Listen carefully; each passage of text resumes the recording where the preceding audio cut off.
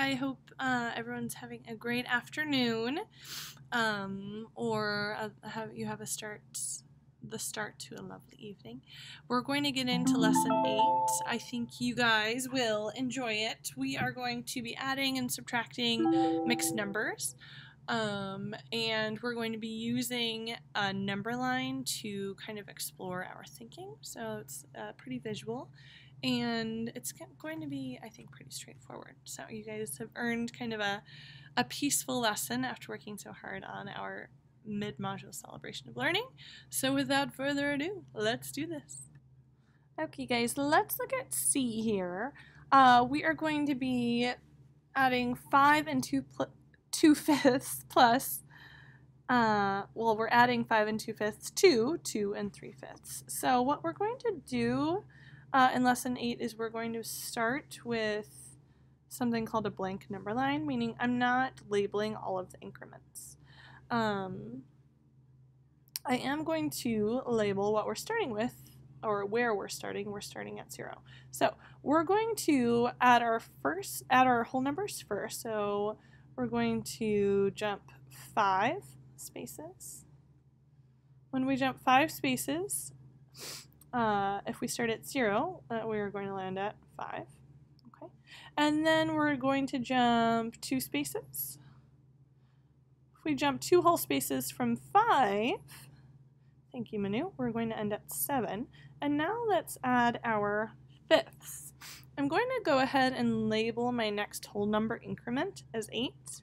And since we're working with fifths, I'm going to divide the space between 7 and 8 into hopefully 5 even spaces. 1, 2, 3, 4, 5. So we're at 7. Now we're going to jump 2/5. Okay, which leaves us at 7 and 2/5. But we still need to add our 3/5. So here we are at 7 and 2/5, and we're going to add 3 more fifths. 1, 2, 3. A jump of 3/5 is going to land us at an even 8. So we've used our number line here to support our thinking, and we found that 5 and 2/5 plus 2 and 3/5 is equal to 8. Well, so pretty straightforward. Let's look at subtraction. Go ahead and just clear that.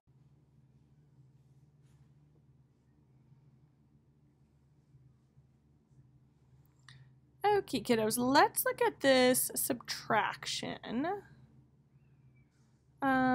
We are going to, again, use the number line to record our thinking, or just support our thinking. And we're going to use, this number line is going to look a little different because we're not adding in D, we're actually subtracting, as you guys can see. So we're looking at 4 minus 2 and 2/7. So with the first example we looked at, we started at 0 because we were adding 2 numbers together, but here we're actually starting with 4. And then we're going to be moving backward because we're taking away from 4. So we're starting at 4, as you guys can see. We're going to hop backwards 2 whole numbers. If we hop backwards 2 whole numbers, we're going to land at 2, because you guys know 4 minus 2 is 2. And now we need to take away our 2/7. So I'm going to go ahead and label my next whole number, or the whole number that lives underneath 2, and I'm going to divide the space in between 1 and 2 into 7 hopefully equal increments. 1, 2, 3, 4, 5, 6, 7. Great. So we're here at 2, and we're going to hop backwards 2/7. So I have 1, 2. We end up right here. So let's figure out what right here actually means. So it's 1 and 1, 2, 3, 4, 5 sevenths. So 4 minus 2 and 2/7 is equal to 1 and 5 sevenths. So we're just using this number line to really support our thinking when it comes to adding and subtracting fractions. Let's look at, why is that my pen color changing? That's kind of annoying. Let's try now. Let's look at one more subtraction problem. I think they might be, I mean, I don't feel like less than 8 I don't think we're doing any rocket science, but I think it might be just a little bit more tricky than addition. So here in F we're doing 17 minus 15 and 2/3. So we're going to start with 17 and then we're going to move backward on the number line. We're going to move this way to the left on the number line because we're taking away 15 and 2/3. So we're starting at 17. We're going to make a giant leap, 15 whole spaces back here. What is here? If we were at 17 and we made a giant leap of 15, what number do we land at? Thank you, Maggie. We are at 2. And now we still need to take away 2/3. So I'm going to go ahead and mark 1. And I'm going to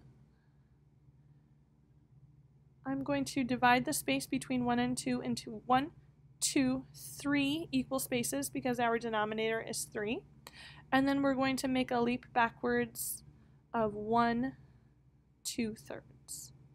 So what number do we land at? We're at 1 and how many thirds? Well, just 1 and 1/3. So 17 minus 15 and 2/3 is equal to 1 and 1/3. Brilliant. Do you guys see how we're using that number line to support our answers? Are we going to be using the number line forever? No, but here in lesson 8 we're just using this number line to really support our thinking and record our thinking as we're subtracting fractions and adding fractions.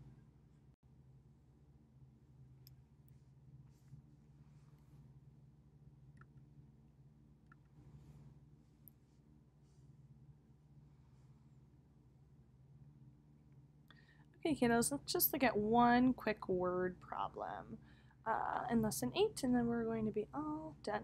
The total length of 2 ribbons is 13 meters. If one ribbon is 7 5/8 of a meter long, what is the length of the other ribbon? Okay, so just a little bit of critical thinking here. Let's go ahead and draw a quick diagram representing the information that is given to us. Keep in mind this diagram is not going to be proportional. This diagram is going to represent the length of 2 ribbons. We know that the total length of this lovely ribbon is 13 meters. We are given that the length of one ribbon, and the length of one ribbon is 7 5/8 of a meter, and we need to figure out how long is this ribbon. So we have the total length, we have this chunk. How are we going to find out the length of the second ribbon? All we're going to do is 13, just as Madison is thinking as well. All we're going to do is subtract 7 5/8 from 13, and that's going to give us the length of the second ribbon. We're going to use our number line again, because in lesson 8 we are using our number line to support our thinking and to record our thinking. So we're starting with 13 under number line, and then we are going to take away 7 5/8. So here we are at 13. We're going to make a giant hop backward. That giant hop is 7 units long. So if we start at 13, we take a giant hop backward, where do we land? So we have to think about 13 minus 7. 13 minus 7. Anyone? Anyone? Thank you, Micah. 6. 13 minus 7 is 6. So that takes care of that. Now we have to take away our 5/8. So I'm going to have to mark my next whole number increment as 5, and we're going to divide the space between 5 and 6 into 8 equal pieces. So that's 1, 2, 3, 4, 5, 6, 7. So that should give us 1, 2, 3, 4, 5, 6, 7, 8 equal pieces. So I'm going to hop back 5/8. 1, 2, 3, 4, 5. So we land right here. Let's figure out what number is right here. We know it's 5 and some. 5 and 1, 2, 3 eighths. That number line certainly comes in handy. Right now we have found that 13 minus 7 and 5 eighths is equal to 5 and 3 eighths, which means that second ribbon is 5 and 3 eighths of a meter long. I told you guys lesson 8 was going to be amazing. That's it for tonight. I will see you guys Thursday for some more fun in Mathland.